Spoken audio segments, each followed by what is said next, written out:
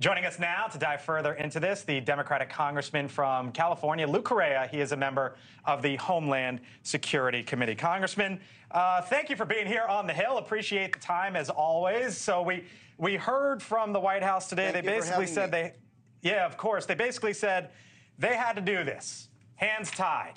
We got the money. We had to do it. Is that the case? Look, this is a worldwide refugee crisis. We've been seeing this coming for a long time. Trump had the problem, but COVID made it much, much worse. We've got thousands of people coming through the Darien Gap. We're not focusing on short-term solutions or long-term solutions. This is a crisis that continues to get out of control. My solution working on this issue, go ahead. Oh, no, sorry, there's clearly a little bit of a delay. Yeah, no, give me your solution. Go for it, because that's the central question. My solution, we need more personnel to manage the border. But long term, we need to create jobs where people are fleeing. Instead of doing that, this administration is putting tariffs on goods from those areas where we should be creating jobs. So I think Congress has to put partisanship aside and make sure we focus on the fundamental reasons why people are leaving their countries. So President Biden says we don't need a wall. He doesn't believe in it. Alejandro Mayorkas, the DHS secretary, says we need a wall at that spot. Who's right, the president or the secretary? Look, Clinton started building the wall. You want to call it a wall or a barrier?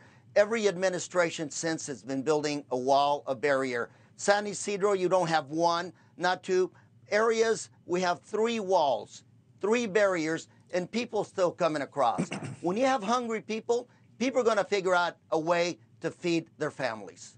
Yeah, I hear you, and you say that there's history here. So why is President Biden taking the stance that we don't need it? I mean, you just laid out the case that other presidents have done this. Why is he the outlier? I would argue that the walls don't work, barriers don't work. Focus on the fundamental reasons why people are leaving their countries. And we haven't done that. You know, why do we put tariffs on goods from Guatemala, from other Latin American countries? Help create jobs so people don't have to go north.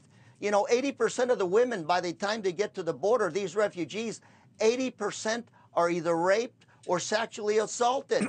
That's a big risk they take going north. Let's help them stay home.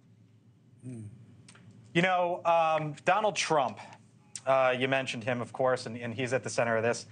He put out a social media post today, and he said, will the president apologize? I will await his apology. Is Donald Trump owed an apology here? I have no idea what that's about. All I know is after COVID, this situation got worse, and what we have to do is focus on the challenge of refugees. Mr. Trump, I don't know what you're talking about. President Biden, I have no idea what you're thinking about. My concern is this country, security of this country, to make sure we control what's going on south of the border and make sure we do it for the benefit of all American taxpayers, sir. Congressman Lou Correa, appreciate the time as always. Hope you come on back. Thank you very much.